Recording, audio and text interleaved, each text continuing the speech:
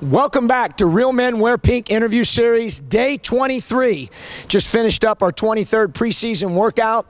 Really competitive today. The focus today was on the defensive end, closing out, jumping to the ball, all the little fundamentals that make our defense go. Thought that we made a lot of progress today and guys really improved. I thought their focus was great in the film session, and then we came out and executed much better than we did yesterday. Obviously, real men do wear pink this month. It is Breast Cancer Awareness Month, and we're all fighting together against breast cancer. Please go to the American Cancer Society website at realmenwearpinkacs.org to contribute financially today.